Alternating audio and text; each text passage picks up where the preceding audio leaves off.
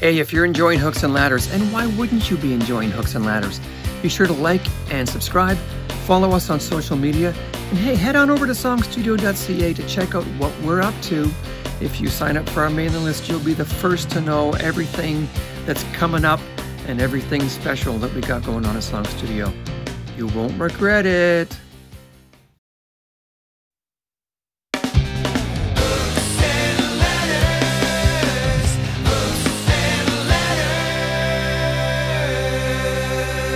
Hey, welcome to Hooks and Ladders. What you're about to see is part of what we did at the SongStudio workshop in Toronto in July 2022. There'll be lots more to see. We're just going to roll it out a little bit at a time. So sit back and enjoy. And if you want to know more about SongStudio, visit www.songstudio.ca and check us out. Enjoy. So, do you want me to tell about the best show I ever saw? Yes. Yeah. So, on the Danforth Music Hall. It was last week or the week before, I guess. Yeah. But Blair was playing, but I didn't go to his show because I went to another show. Mine wasn't the best show he's ever seen, but it was still pretty good. Yeah, I saw you. There. I had seen you a couple of weeks before, right. Yeah. And I knew that it was good. And I was tempted by how great your show was to come to your show as well as that show, thinking that the Danforth was close to Sauce. Yeah. But anyway, I went to the show to see Michael Franti in Spearhead. Do you guys know Michael Franti? So I've been seeing this guy play since the 80s, like in two other bands and on his own and then with Spearhead and all this stuff. And I was kind of actually sort of tired of seeing him, but I always found him interesting. I've met him in the past and everything. And he's really, like one time he was an industrial band in the 80s. And I think they sold me like a vinyl on the street one day. Wow. And, But either way, he was in a band before called Disposable Heroes of Hypocrisy, and then he was just Michael Franti, and then Michael Franti and Spearhead. And he's had some kind of hits, like he's had some actual hits.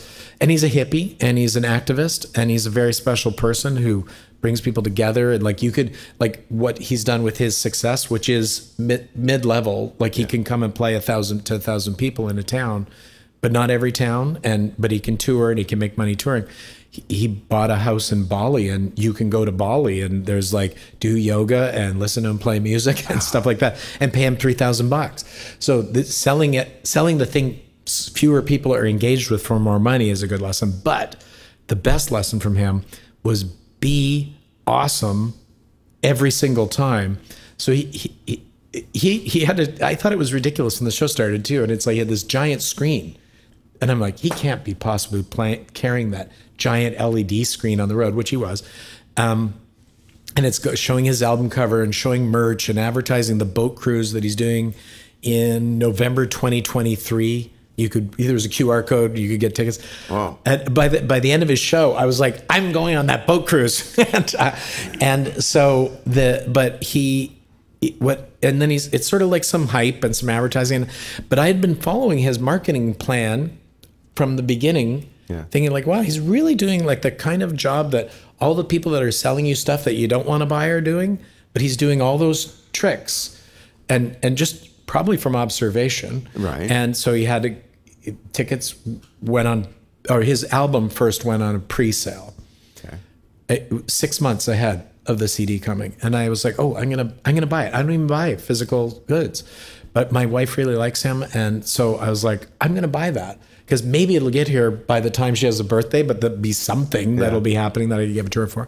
And so I order it, and then, months go by or weeks go by, and then I get a thing. It's like, oh, Michael Franti is coming on tour. Well, they already have my email address because I bought the CD that I still don't have. Yeah.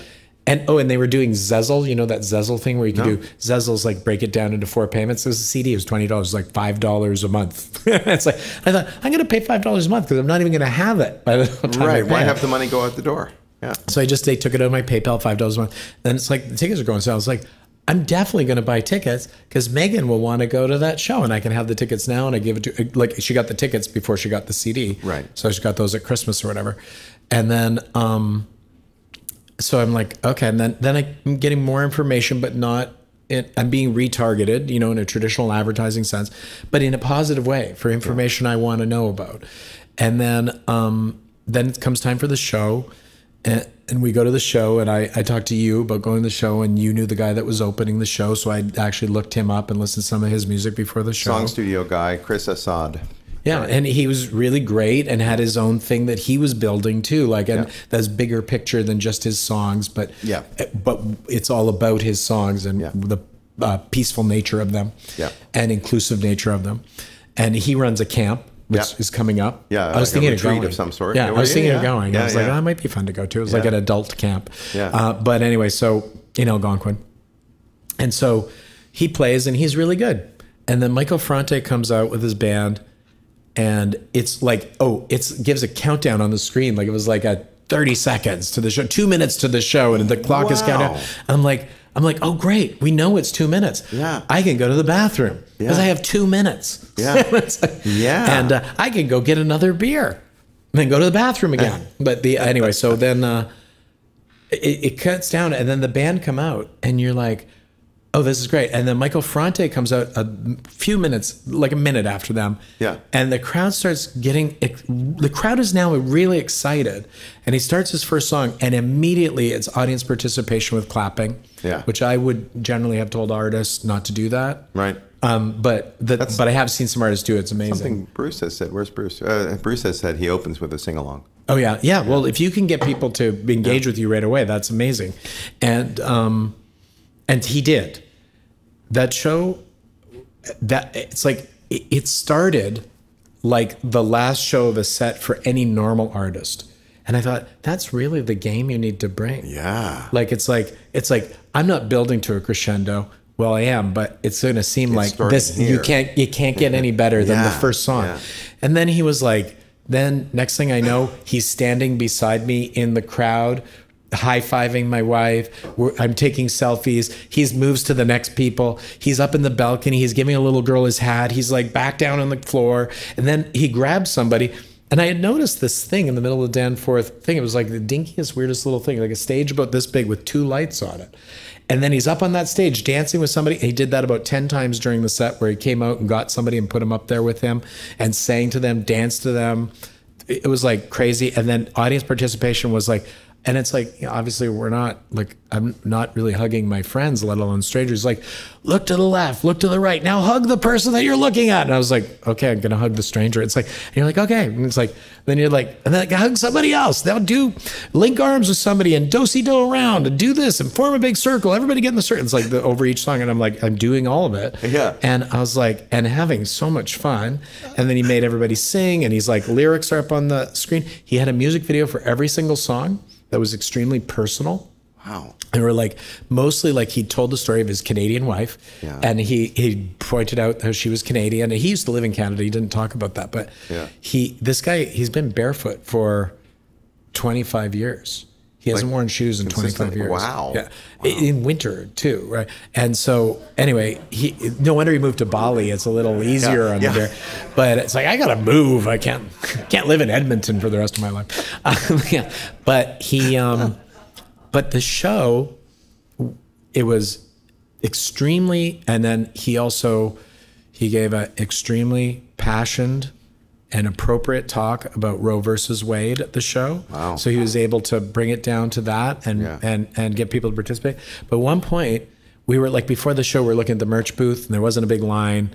And there was like a shirt that my wife wanted. I was like, well, do you want a shirt? You can get a shirt we'll get a shirt. Like, it'll be great. She's like, oh, I don't know. The shirts were like $50 because American artists, like when they come in, it's like, oh, we have to adjust for inflation. Canadian prices, right? Yeah. And so they get here. And we're like, well, I'm like, well, you can just get the shirt, whatever. We'll get a shirt. And she's like waiting. And then 5 songs in, she goes, and he had just high-fived us and gone through and done all the stuff. And then she just turns to me with the biggest smile on her face. She goes, those shirts are going to be sold out for sure now. And I thought, right, he's selling the merch. Yeah. Right now, he's selling everything. I'm sure they sold out of the merch. Right, It was a big lineup. Right. And we did get merch. Was he at the merch table? Not when I was there, because I went there right away. Okay. And then I went to the bar next door, sidebar, whatever it's called. And I was seeing there's nobody in there. And the person serving came over and got drink order from us, and we're the only ones there then. And she said, we were talking about being in there. She's like, oh, well, it's the same owners. So I went over there to see the show, and all I could think was, what drug have these people taken? Yeah. Because I have pictures and video of it. It's like the entire Danforth is going bananas, and he's in the middle, and it was euphoric. I was like, I never go live on Instagram. I was like, I'm going live on Instagram. Jeff went live, so I know, like Jeff Rogers has just gone live, so I'm like, oh, okay, cool. And he's like showing himself and his wife, and he's like grinning like crazy. It was funny. And then all these people, it looked like a madhouse in the best way. It was a madhouse in the best way. Anyway, so we were telling her about the show, and then some people come on the thing, and Megan, my wife, says that she's like, I just heard that guy say the hard drugs kicked in right when he did this, and we were laughing and thinking like, oh, how crazy is that? Yeah. And then I know them, and so and then they turn around and we're just talking, and they weren't really stoned or anything, but they were like, they said, we're just talking about, we haven't seen each other in 2.5 years, kind of thing. We're at a show, and then the one guy that I don't know goes, okay, can we just talk about something? We all just saw that show next door, right? And everybody's like, yeah, I know, I'm changed. And then 2 other people sat down who had driven in from Newmarket for the show, and they're like, excuse me. And I don't want to pay attention to them. I don't know them, right? Yeah, and now someone's talking to me, and they're holding money in their hand, and I really don't want to talk to them. They're like, we want to buy you a drink. And I was like, okay, I didn't want a drink because I already had just had one, and I was happy with my drink. Yeah. And I was like, okay. And so I let them buy me a drink because I could tell it was important to them. And then they start talking to us. They're like, wasn't that show amazing? We just wanted to buy you a drink because of that show. And I was like, they just sort of want to pay well, it forward. Everyone's so full of love. In the vibe. They were so full of love. We hope you've enjoyed this little taste of the SongStudio workshop in Toronto in July 2022. Stay tuned for more.